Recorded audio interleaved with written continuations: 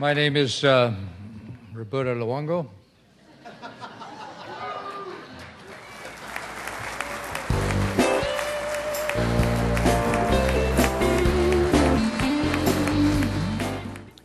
Too late to thaw out turkey for a Christmas dinner? Here's how you do it. You get an electric drill and a big bit, and you make holes all over the frozen bird. You fill them full of firecrackers.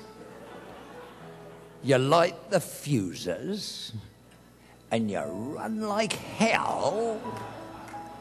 You'll have a whole lot of manageable colours with a nice smoky flavour.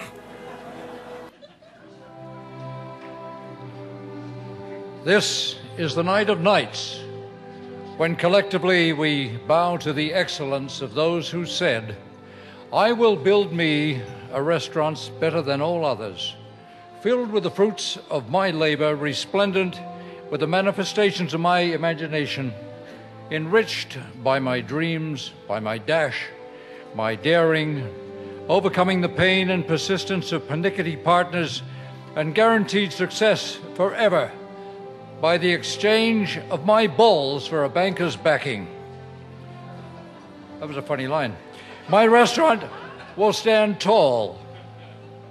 My restaurant will stand tall on the high street, mighty on a mountain, tucked with tenderness and care into a tawdry alley, where in its quirky glory I believe I may start a new trend in dining, and damned to be those who may say, "Nay, it will never work."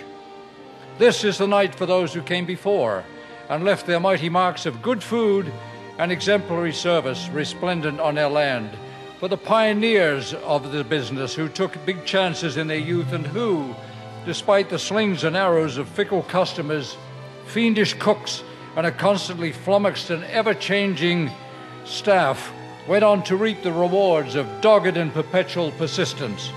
This is where we lift our voices in awe to those on the outside who gathered up the goods and services that we needed and delivered them to our doors, the fresh and the fabulous, the fish and the fowl, the French fries and the fa-la-las, the napkins and the knickknacks, the nuts, the bolts, and all else that made us not the same but standouts from the common herd.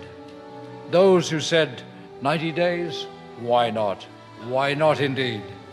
This night is for those who burned their pinkies on the hot stoves, who splendidly seared the salmon, fritzed the froth, made lemonade of lemons, and added always a dash of their very souls to make it better, leaving naught but plates awash with goodness and a minimum of fingerprints to be delivered to expectant tables far, far beyond the heat lamps.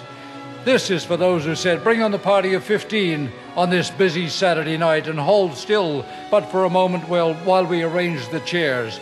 For those who said, "A corked wine, let me get you another." This is a night for all of you, the chosen fabulous few who paused not even for a moment to weep on their pillows, but rose always from the depths of despair and went on, despite adversity, to be the industry's bona fide winners. This is a night for the champions.